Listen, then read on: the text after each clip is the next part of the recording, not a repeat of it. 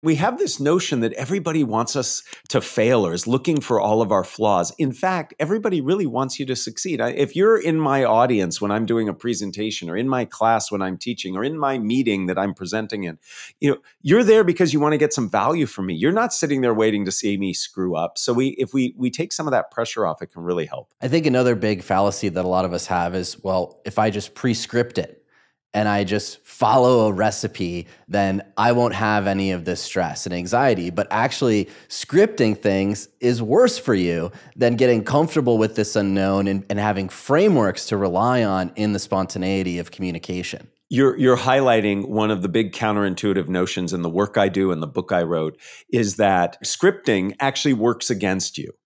But some preparation can help you. So we have to find that fine line.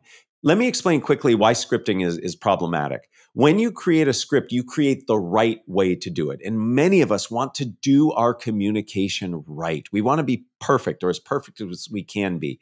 And that gets in the way of us actually doing it well at all. Think of it this way. Your brain is a little bit like a computer. It's not a perfect analogy, but when you're on your laptop or on your phone and you have lots of apps and windows open, it's not performing as well. Right? You're really taxing it. The same is true when I'm speaking. If I have a script I'm constantly comparing to and judging and evaluating, it means I have less cognitive bandwidth to focus on what I'm actually saying.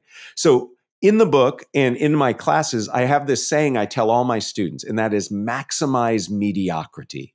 And you should see their jaws drop. What? Why should I be mediocre? But here's the truth in this. If we dial down that volume of that judging and evaluating, that following of the script, we actually then free up resources to actually be better at our communication. So on the last part of the first class where I say maximize mediocrity, I come back to that and I say maximize mediocrity so you can achieve greatness. I just talked with somebody yesterday who gave me this great statement. He said, so what you're talking about is clearing your cognitive cache. Yes, we just have to clear that out. Be focused on connecting. It's about connection, not perfection. And that's what makes us feel more comfortable in that moment and breaks us away from that script. And I think therein lies one of the biggest issues that a lot of people recognize is if you're in an analytical job, that job puts food on the table, a roof over your head, and clothes on your back, and you do well at that job. You're trained to be analytical, and so your mindset is always problem solution oriented and looking for weak points.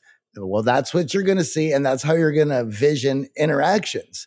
In order to connect, we have to be present. That cache needs to be cleared. We need to be having our empathy taking over and feeling those emotions that are in that moment, because that's the part that connects us. If we're in our head and we're listening for problems so we can find solutions, we're not present. You're 100% correct. Connection happens in the present moment. We have to be there for the folks we're talking to. And we have to be audience centric. So it's not about us. It's really about what's going on for them.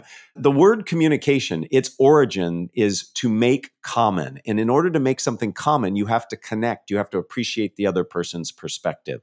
And you also imply in that, John, this notion of listening. It's, as I do more of this on the podcast I host, Think Fast, Talk Smart, we talk a lot about, it's all about communication. And the two things that have become clear across all our episodes is you have to focus on your audience and you have to listen. And if you can do both those things, you will improve your communication and your connection.